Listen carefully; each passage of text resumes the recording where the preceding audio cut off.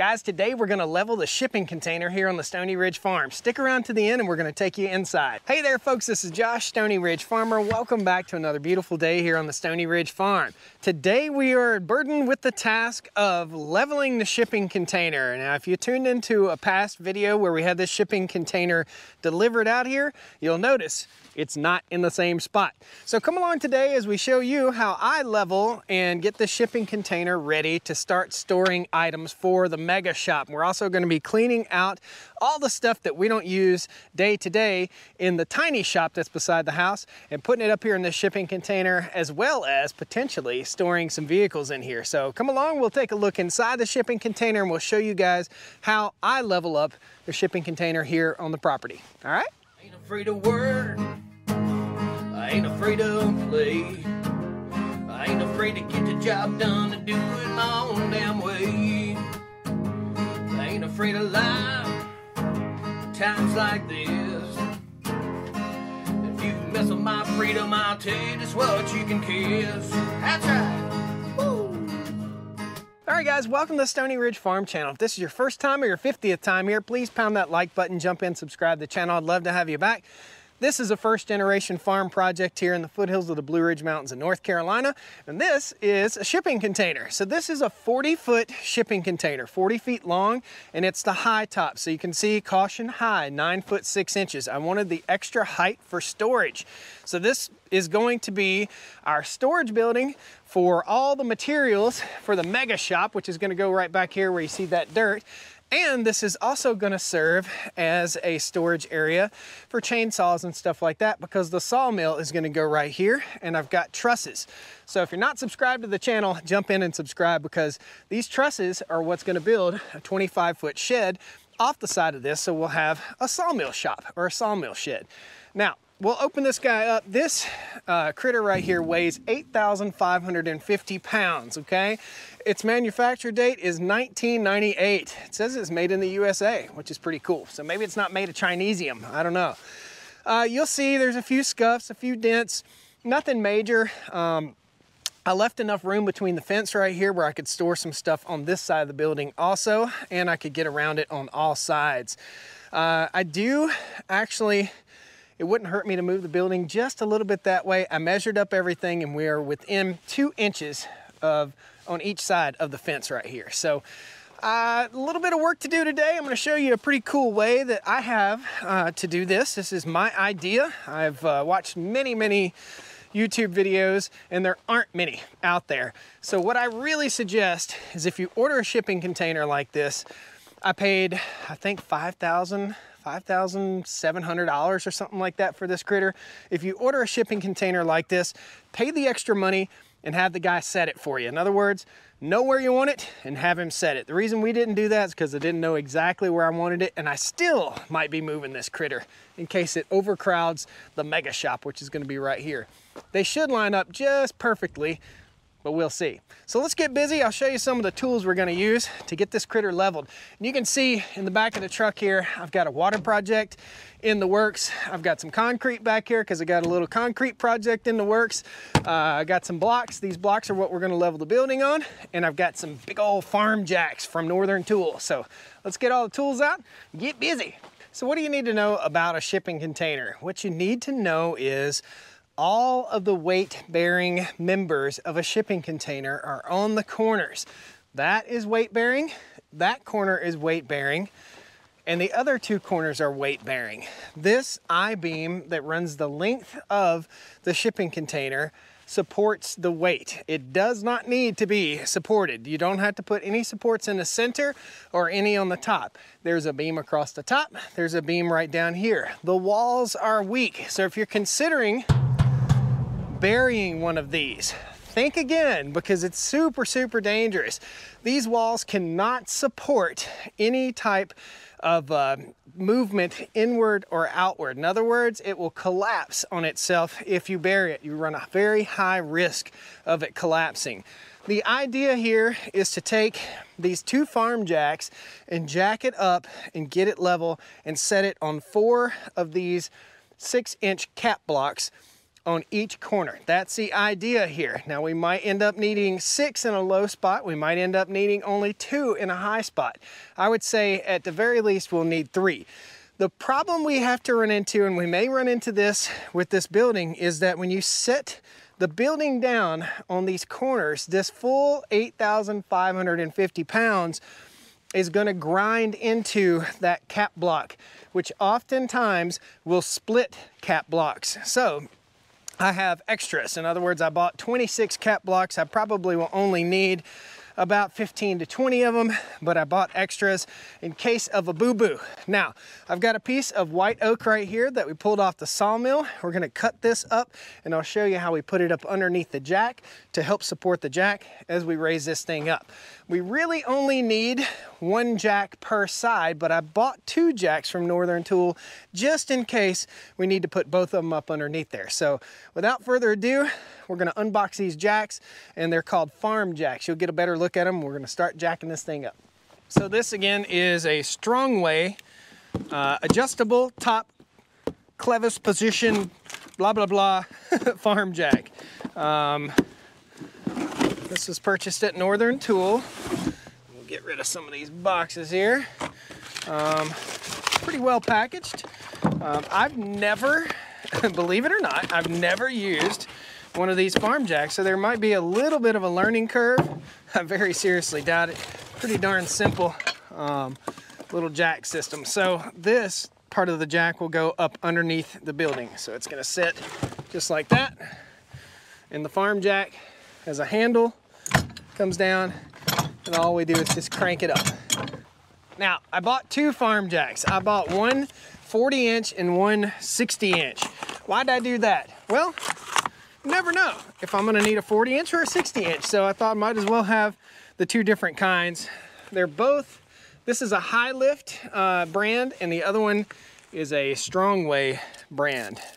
We'll go ahead and get both these jacks in position. Now, you can see the platform that the jack sits on. You can buy a platform for it. It costs like 40 bucks, but I'm just gonna take this wood, I'm gonna cut 2 sections that are big enough to hold this jack up. And this is white oak, so it shouldn't bust, but if it does, we'll know in just a minute.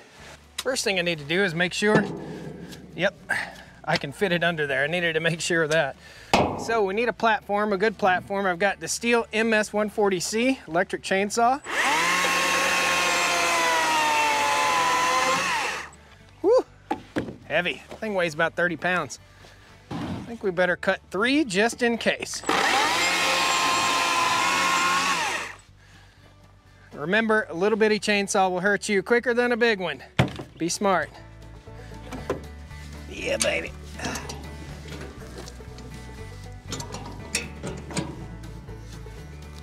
Oh, that thing's heavy. Ooh, wow.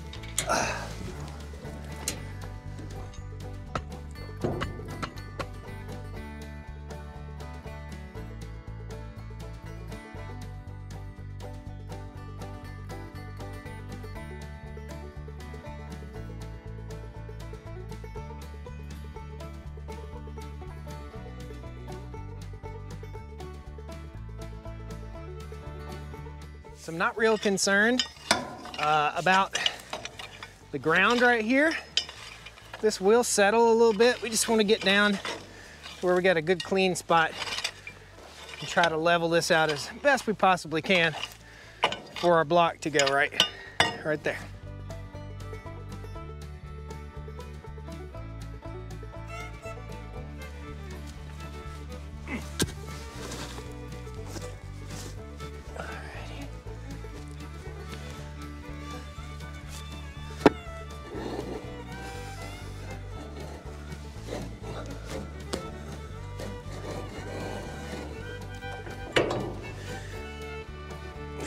Wow.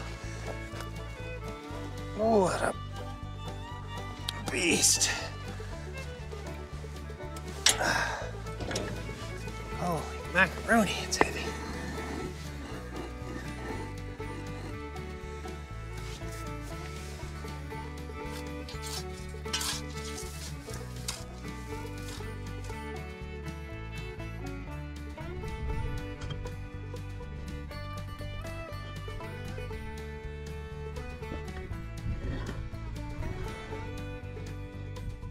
All right, it's time to let her down. Let's see what she does here. Both of these have a release on them. Oh, you raise up ever so slightly. And release. Should go down. Lower the other one too. There we go. All right. Operation should be exactly reverse of what we just did. We'll do both at the same time. There we go. Well, that jack's down. And that jack's down. Wow. That was easier than I thought. Now, is it level? That's the question. And the answer is no. All right, we gotta jack it up again. That is not level. Looks like I only need one jack. Oh, come on. Oh, baby.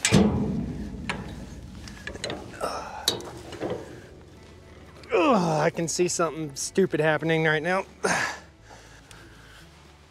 Oh, to get the leverage, I need to get, oh, it's a lot of butt behind that. Oh, wow.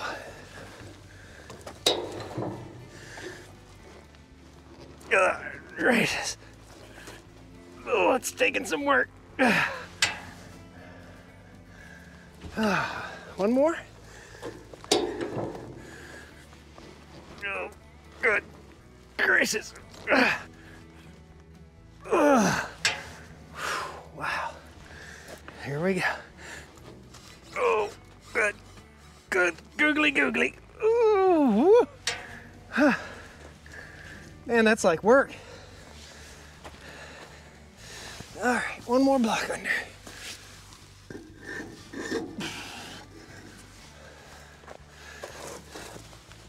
Oh, baby, baby. There we go. One more. Oh, come on, baby. Oh, good gracious. This could be a two-man job. Watch your fingers. You're doing this. Severe crushing hazard right here. Down we go.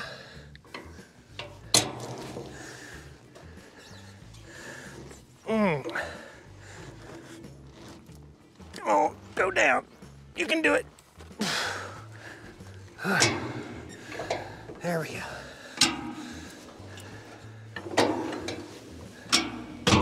You gotta watch, these jacks will pop you in the chin in a heartbeat. I feel pretty confident that this side is pretty close to level. Now, this is why we use these 6-inch thick cap blocks, because the entire weight of this container is on that cap block right there. So I'm actually using less blocks than I thought I would. We're gonna go over to the other side, to the front side, and jack it up, and hopefully we don't slip off.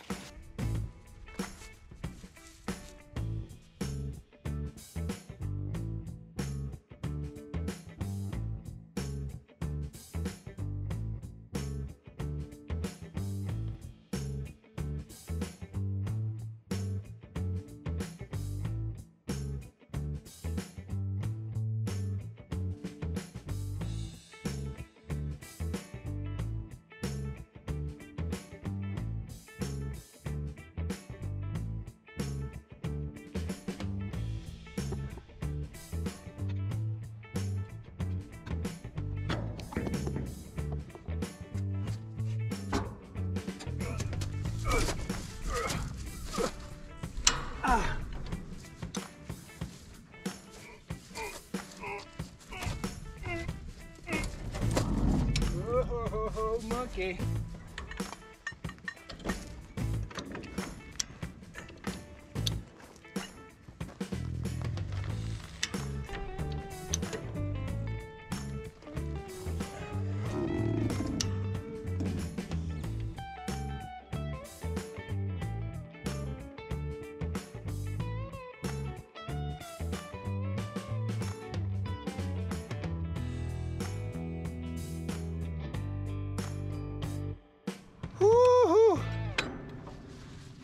This has been more of a challenge than I thought it would be.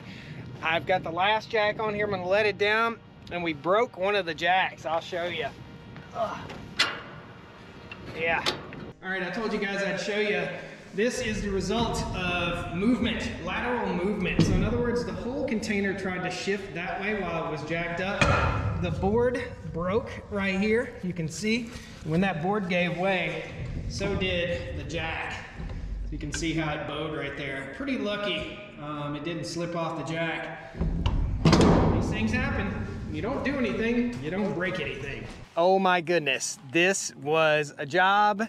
Only took me about an hour to get this done. I'll show you guys the results of what I did. So with a shipping container like this, you don't want it to be twisted. If it's twisted, when you get ready to open the doors, and we're gonna go inside this thing, so hang around. When it's twisted or tweaked slightly, the doors will not open properly. And I'll show you how the doors open on one of these shipping containers. What I ended up doing was 2 blocks on the upper side and 3 blocks on the lower side. I wanted a slight slope towards the door. In other words, if it ever were to spring a leak, we don't want water to pool up in the back. We want water to roll out the front. So if there ever were a leak, it is slightly tilted that direction. So very cool, leveled it up nice. I think will be just right for installing the building. Let's let you guys take a look at the blocks that I'm sitting it on. So I didn't need all the cap blocks that I bought, which is awesome. I can take some of those back or use them around the farm. So you can see triple stacked right here, double stacked here, but actually used a 2-inch cap block underneath this 6-inch cap block. So that did good, didn't bust any blocks. Same thing down here. Now I've got to get back here with the bucket on the tractor, clean all this up. What you want to do, you've got to get these shipping containers up off the ground. And again, 2 cap blocks here. We already knew that this end was higher than that end down there. And then 3 right there. So looks great, level, straight, awesome. Let's open her up and show you guys how this works. Okay, when you open up a shipping container, you pretty much have to open both of these at the same time. We'll open her on up. May have moisture in here already, I don't know. Let's go in and check it out. Nice, very nice. Awesome. This is a huge amount of space. This is probably the cheapest way to get a large amount of space on your farm for storage. Dry storage, mouse-proof, bug-proof, everything-proof storage. Will I put vents in the ceiling? Yes, there's a vent there. And there is a vent right here. Let's open this thing all the way up so you guys can get some good light. I'll post the guy's phone number I got this from. Really awesome dude. You can hear the echo in there, but look at all that space. This thing is huge, dude. Absolutely huge. Awesome. So glad I got the 9'6". Now we've got a slight tilt that direction also, okay? So the water flows off that direction, not this direction, because if it flowed off in this direction, the building would be right here, and we get water inside the building. So we slightly tilted it. There's probably 2 inches of drop from that end to this end, and probably 1 inch of drop on the other side. The camera kind of is a fisheye lens, so it doesn't show exactly how much drop. We can slap a level on here and show you guys ever so slightly how much drop we've got. So we are nearly perfectly level. We just got a slight amount of drop. So you can't you can't get any better than that. That's awesome.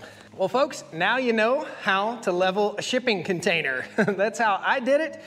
I don't anticipate any troubles with it whatsoever. We will be welding these trusses. I'll show you these trusses real quick. We'll be welding these 25-foot trusses to the top of that shipping container, and we'll be bolting the shipping container down. In other words, I'll get some mobile home anchors and straps. We'll bolt it down, and we'll set all these things up and get our sawmill up here. Get to work, man. Awesome. Guys, thanks a lot for joining me here on the Stoney Ridge Farm today. A little short video on how to level a shipping container. In case you're deciding to get one for yourself, beware, buyer beware. Don't buy one of these things and think you can bury it as a bunker at your place. If you do, you really got to do some shoring up on the sides here. So this is all storage, and it may just be temporary storage here on the Stoney Ridge. We've got to dress this up, paint it, make it look pretty, and make it fit the farm. Thanks a lot, guys. We'll see you next time on the Stoney Ridge. Come on down to the Stoney Ridge. Bring your wife and bring your kids. We're living life pure and sweet. That's the way it's supposed to be, Stoney Ridge. Woo! Shipping container leveled up. Let's say shipping container 17 more times. Shipping container, shipping container, shipping container. Pow! We don't need no more crows on the hill farm, boy. Gonna get. Come on, man, struggle bus. Try it again here. Oh no, here we go.